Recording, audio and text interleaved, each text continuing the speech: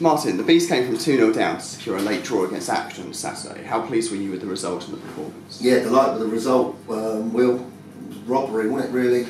Nicking that point in the last couple of minutes. Nothing, we defended well. Been quite resolute. 2-0 down, 10 minutes to go. They had 3 chances to make it 3-0, but they never took them. So then we sort of pushed 3 up front and just had a gamble, really. I thought the players acquitted themselves well. They competed well. And then to get those 2 goals, one off a set play, which we practiced on the training pitch, was good. And the players, of course, were very happy.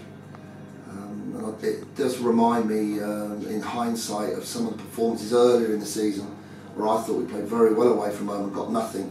Hit the post, hit the crossbar, goalkeeper making good saves, kind of refereeing decisions had gone against us, and got nothing. So for that one on Saturday, yeah, it was good, nice feeling. John Akinde got a goal and an assist on Saturday. What did you make of his contribution to the team? Well, he done better, that's for sure, than what he done better, done much better. Pleased for him. Jamie Stevens put in another impressive performance in goal. How crucial has his form been to the positive results we've seen in the last couple of months? Yeah, he's had a great contribution. He's still young, still up and coming. But I think the players would be the first to say it's a team effort. Everybody's been contributing. We've worked hard on that training pitch to build up some team spirit, some organisation, and working to be good defensively after we've been too lax and too open. So things have evolved with some new players coming in. I thought we had to freshen it up early January. Got a good backing from the chairman to do that. And now obviously things have gone much better, and Jamie's been a big part of it. Saturday's result was even more impressive considering we only had 10 men on the pitch for the latter stages of the game. But yeah. How's Chris Hackett's condition following the injury? Chris has got a medial knee ligament problem. We'll let it settle down before we have to see whether we have to scan that to see if there's any further damage. He's he's going to be out for a while. There's no doubt about that. But yeah, with 10 men, 2-0 down, 10 men, it was a smash and grab raid, to be fair. Yeah, it leaves us one short now for this Plymouth game coming up tomorrow night. Another good team.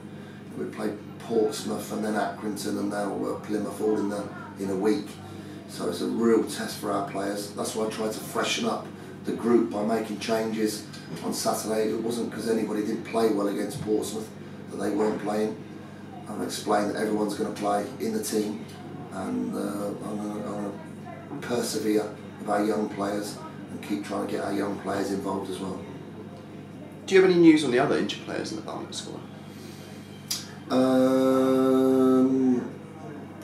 Who else is there? Graham Stack, he's progressing nicely, but he's not fit yet. Sean Batt, he's still a bit tight, I think.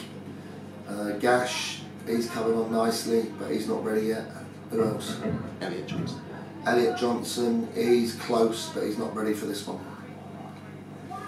There was another full debut for one of Barnet's youngsters the weekend, Fumnaya Shomotun. How do you feel that he got on? I thought he'd done great.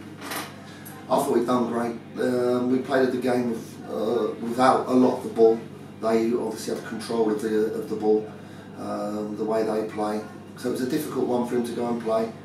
But I really wanted him to play last week against Portsmouth, because I thought that would have been a great game for him to play in. But I decided last minute to put Matty in. So Saturday it was Fumi's turn. He's been brilliant in training.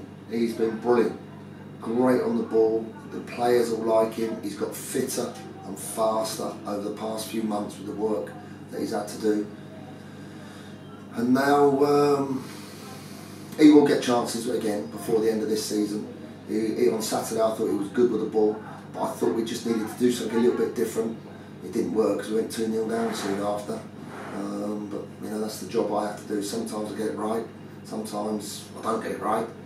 But it was good to see him out there. 2 debuts for 18-year-olds in 5 days is good. And there'll be another. Well, we're going to see more of them. We're going to see more of them through for the next couple of months. Finally, next up for the Bees, as you say, is a home clash with Plymouth Argyle. What do you think we can expect from Derek Adams' team?